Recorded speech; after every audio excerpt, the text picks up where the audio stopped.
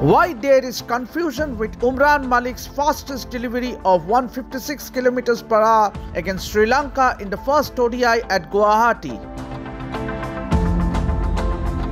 Team India's pace sensation Umran Malik bowled the fastest ever delivery by an Indian as he clocked 156 km per hour during the first ODI against Sri Lanka at the Barsapara Cricket Stadium in Guwahati on Tuesday. Malik bettered his own record of 155 km per hour. But there is a major confusion created by host broadcasters, Star Sports, as the official Hindi and English language broadcasts created major confusion by showing different results on the speed gun for the same delivery. While on Hindi broadcast, it did not show any speed of that particular delivery, but on English broadcast, the speed gun reflected 145.7 km per hour. The speed star from Jammu bowled the fastest delivery in his second over, that is the 14th over of the innings of his first spell.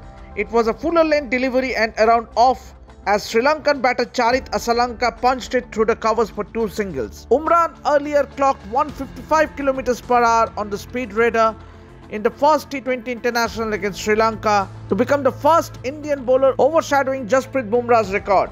Bumrah held the record by clocking 153.36 km per hour to earn the tag of being the fastest Indian bowler. Mohammad Shami is the third on the list for bowling the fastest delivery. Shami wrecked off his pace to 153.3 km per hour, while Navdeep Saini is the fourth, recording 152.85 km per hour on the speed gun.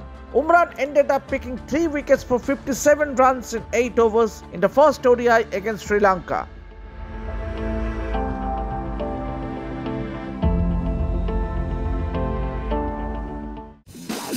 This is Xtra Time.